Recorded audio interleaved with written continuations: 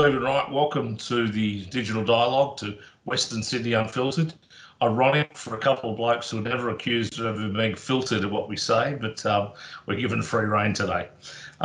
Mate, before we kick off, obviously acknowledge country. In an online world, this weird sense of acknowledging which country everybody's on as we speak, but maybe it's entirely appropriate as we're talking to the Land Council to acknowledge people who live on the land now rather than those who are traditional connection, but to all our Aboriginal friends and those who make us welcome. From my mob who arrived here 200 and something years ago as involuntary tourists to those who looked after the joint for 60,000 years, I say thank you very much and doing that.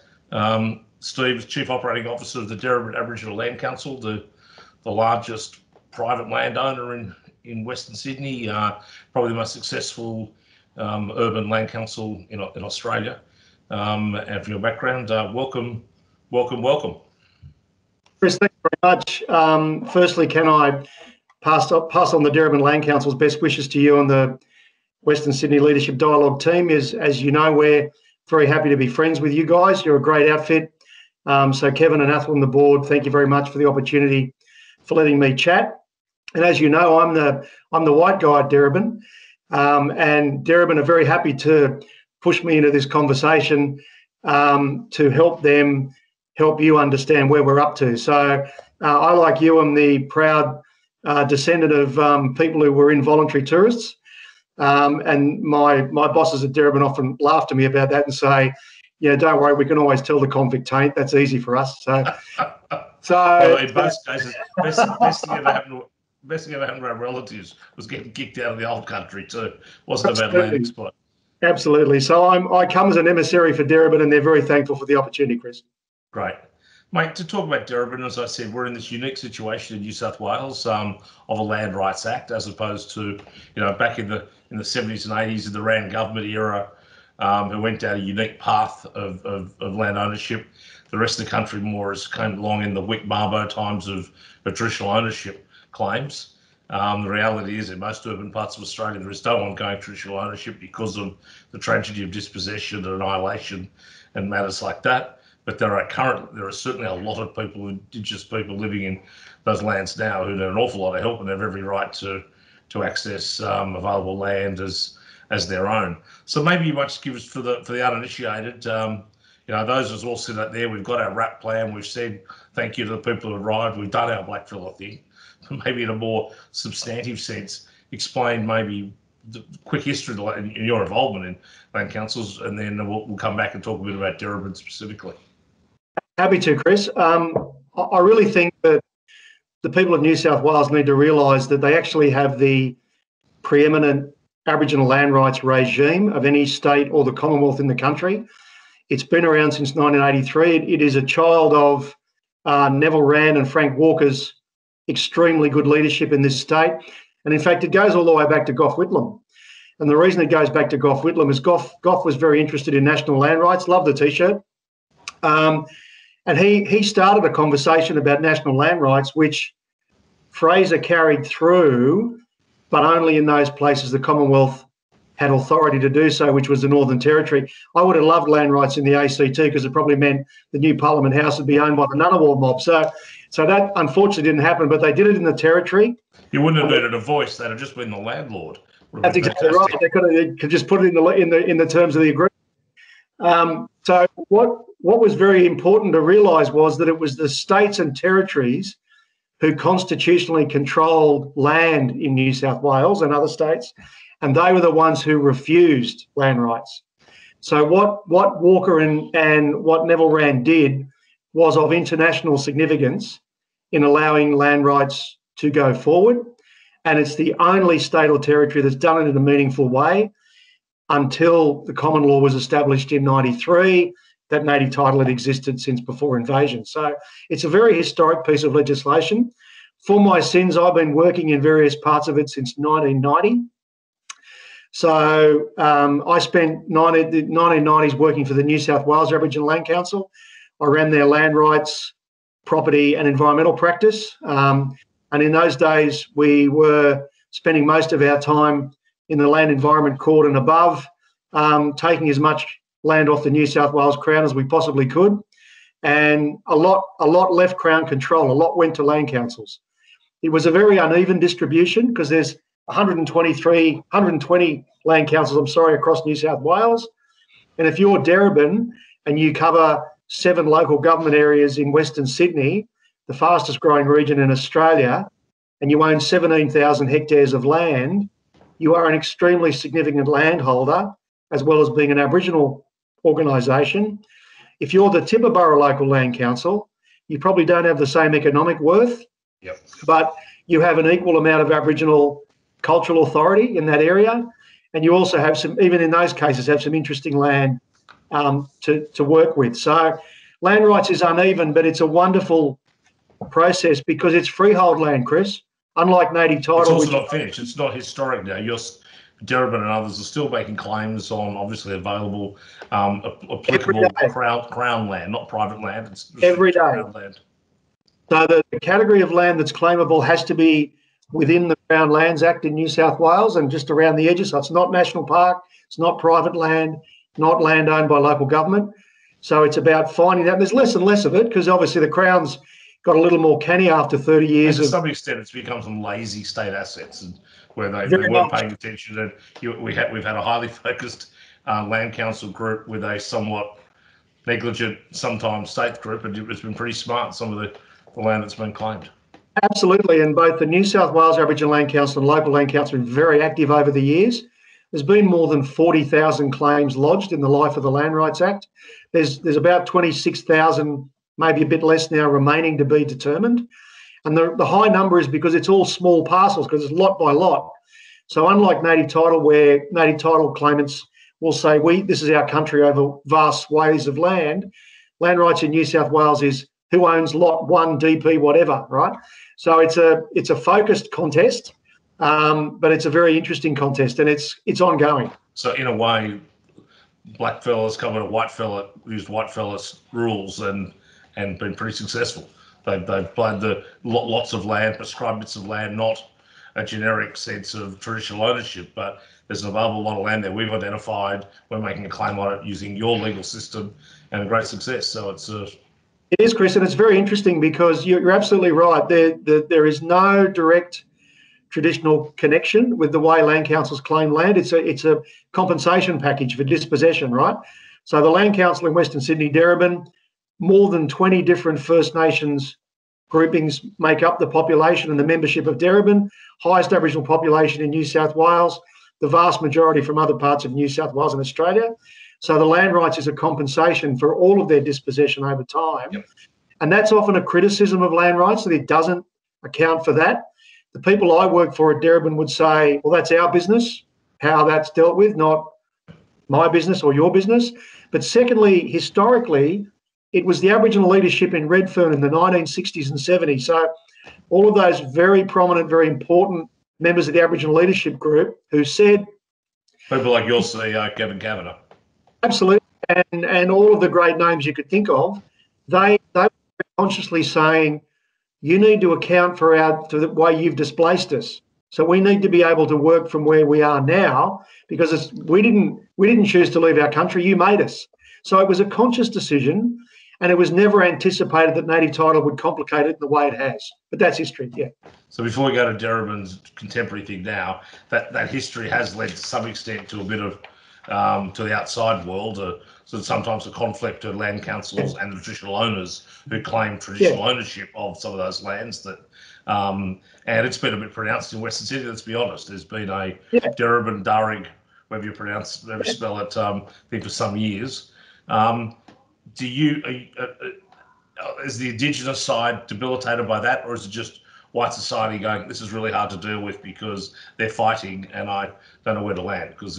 Look, it's a very vexed problem, and it's a very vexed problem for the Aboriginal community as much as it is for the wider community.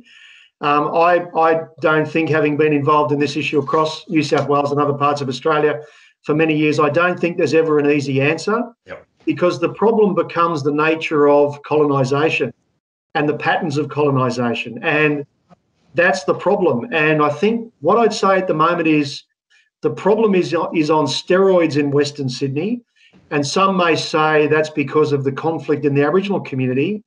but I actually pinpoint the current problem to being government policy.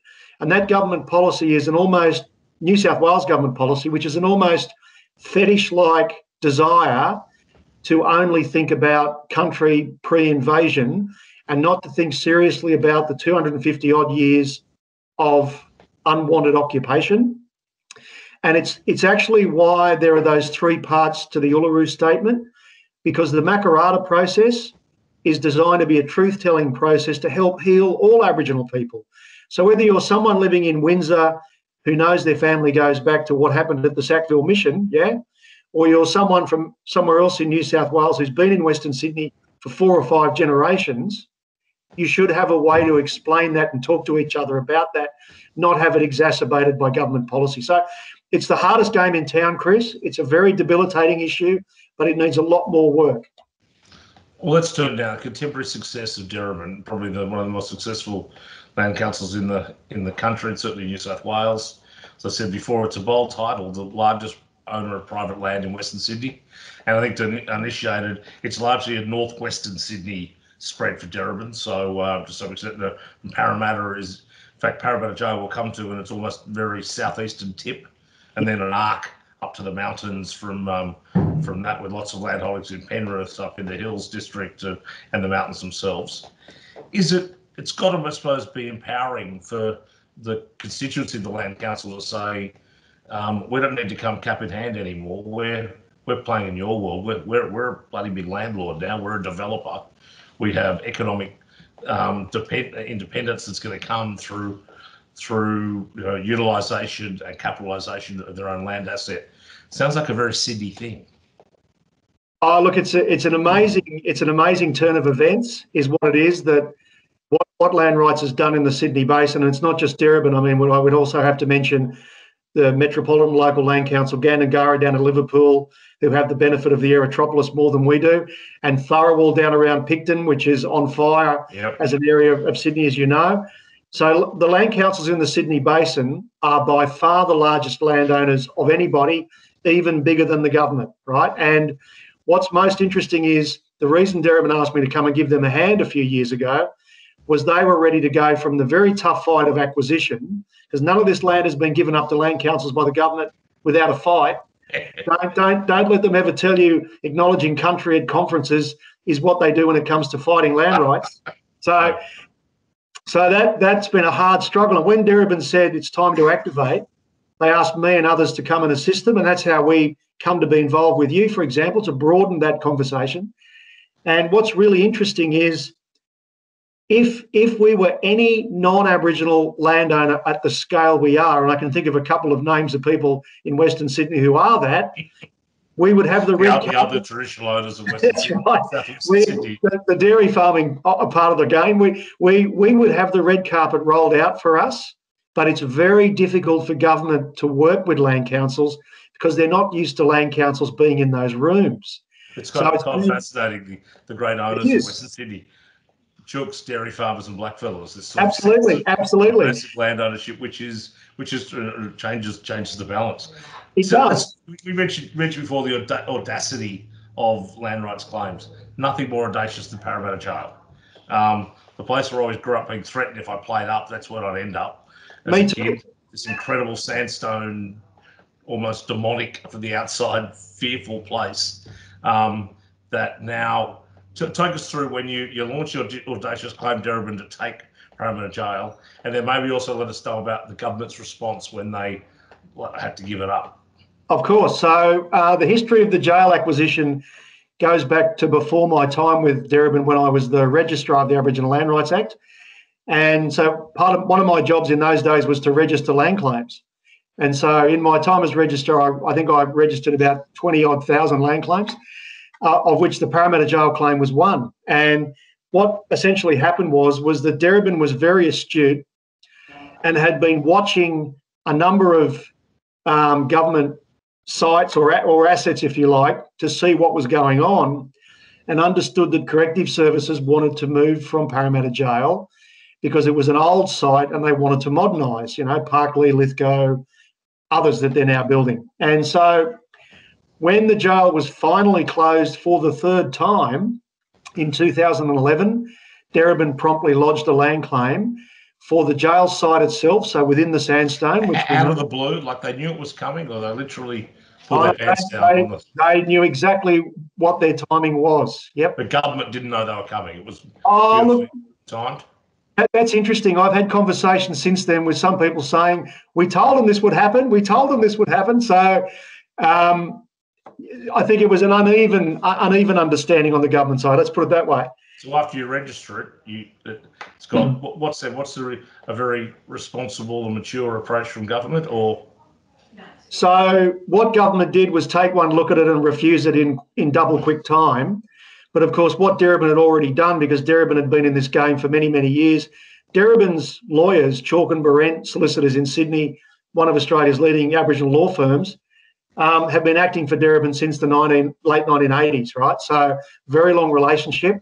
The moment it was refused, the appeal was prepared, because all land claims are determined by ministers administering the Crown Lands Act, yep, and then fully appealable as merit appeals to the Land Environment Court. The matter went to the Land Environment Court. The proceedings commenced. People started sending out subpoenas, all the usual litigation fun and games. And late in the piece, the government gave up and did not wish to defend the matter, and agreed to the orders to transfer the jail and about 4 hectares outside the jail at the back, which is really, really important land for that whole North Parramatta precinct. So Darebin, in fact, got the jail and an extra 4.8 hectares. But in exchange terms, there was no make good from government. You got it in situ, right? As is, garbage on the floor, and just walked away, threw the keys. Darebin got handed a big old jail key, which is exactly how you'd imagine it out of Central Castle, and that's about it. But that's okay. We've come a fair way since then. Yeah. It's quite remarkable. In terms of this, it's right at the very core of this proposed Parramatta Heritage Precinct. Absolutely. Next to the campus, future campus for Sydney University, enabled by a light rail, nearly knocked around by urban growth, but everyone survived that. It must be this tremendous, and there's lots of sites you have. It's the one more retail focused that that's right. And people can understand. I can't express to you enough how proud the Darebin mob is of their achievement. Both, it is the most important land claim success in the history of the Act, just in terms of sheer kind of presence, if you like, and it's built form too, rather than open country. There's been some great land right wins over the years, but it's a real shining light. And what Darebin's taken great pride in is then moving to become a really important part of that vision for both the Westmead Place, if you like, the Westmead Place strategy, and also the Parramatta North Precinct. And so, look, we're partners with the powerhouse. We're talking consistently with those in charge of the Heritage Corps. We're working with Parramatta Council regularly on these issues. We have a plan for the jail. We have a development application going to Parramatta Council to activate the jail more inside the walls. That'll be lodged in June. So no building. We're not going to build anything. We're just going to be able to make it a better culture and entertainment precinct. One of the great nights of my life, the Tex Perkins concert, Me too. doing Folsom Prison Blues in the yard. It's wonderful. So I mean, more power to you, and the chance to see that magnificent Indigenous art scratched into the walls by a lot of the original stonemasons who were inmates and artisans working. It's housed an awful lot of Aboriginal Westies over years, and it's built by. So there's a beautiful symmetry to bring it back around. Look, I'm conscious of our time. There's a whole range of lands you have available, and I don't want people thinking that the demonisation of Mabo was the black dollars are coming for your backyard kind of thing. You explained earlier this is a legal transaction between unused unactivated Crown land and the rights to take it. At the flip side of that, I know the plans of Darebin are ultimately to give empowerment to their community. So how do you develop it and get the money to put into social programs to provide jobs, agribusiness, aged housing, all sorts of things to end in some ways the tragic dependency, welfare dependency that's been partly in the community, and to allow economic advancement and innovation within the other end. You've just gone to that point of you've done an awful lot of securing land, and now it's into activation. Future must be looking pretty bright for those plants? Oh, look, it's a really good point you raise, and I would go to a phrase that our wonderful CEO Kevin Kavanagh has coined, and that is, he has said, Darebin chooses to be a developer, but it chooses to be a developer of people rather than just a developer of property. And I think that's a really nice way to sum it up, because if you're the owner of a whole lot of freehold land, you have to use that land to create wealth, to assist your members and the broader community. You are a private, we are a small to medium-sized business. We are not someone getting a grant every year from government to deliver a service that all citizens should get. And at the moment, you're cash rich, you're land rich, cash poor. There's an activation to do those things, because with securing land rights doesn't automatically become development approvals, does it? Is the next great, and we've spoken before, I came up through a political cycle when you had a natural allies of the Green movement and the Black movement on land rights and other things. Similarly, we've seen nowadays farmers and miners fighting up in the Liverpool Plains about gas. It's putting two natural constituents in our pitched battle. Are you disappointed that there's there's a good portion of the Green movement and the Green planning movement that's saying, well, now all that blackfellow land is perfect for us to lock up and not be developed? Is it a second wave of maybe better intention colonialism again to tell you what to do with your own land? I think it's interesting. I think that's probably been a mindset for a while, but I think it's changing, and I think that there will be in future much more nuanced and sophisticated conversations between the environment movement and Aboriginal land councils, and Darebin in particular. What I would say is land rights 2.0, as Darebin is like to call it, which is the activation stage. Who can't understand how to make that right is the New South Wales government. And we know how broken the planning system is for everybody. It's even more broken for land councils, because the government is just not used to land councils being on that terrain, and they want to keep imagining they can create an Aboriginal box and that's where all that gets done. It's not the case. We should be treated like everybody else. You didn't fight those battles to have scrubby bushland handed over and left untouched for. Correct. You said they're not national parks you won. This is not designated great green spaces. This was, if it was, should have put a ring on it, or it's national park worthy before it would have been well and truly. It's also been a good defence mechanism for government land to some extent, hasn't it? Look, can I tell you that Darebin, as we speak, has a proposal before the New South Wales government with two ministers, which says we will return 926 hectares of private land in the Penrith LGA for biodiversity conservation. Wow. We will develop a 410 hectare agribusiness precinct together with the Western Parkland City Authority, Sarah Hill's wonderful outfit. We will dedicate 220 hectares for a broadacre bushland cemetery, which can go along with the one at Wallacia if that survives. And we will do that together with the Minister for Cemeteries, Melinda Pavey, and we will have 381 hectares left over for development. I hear that's a dead-end job. So we've got a 2,000 hectare land settlement in front of the government now, and we need them to respond, because that's internationally significant, Chris, in terms of land use outcomes, but also outcomes between the Crown and Aboriginal communities. That's a caring for country within that activation, which is amazing.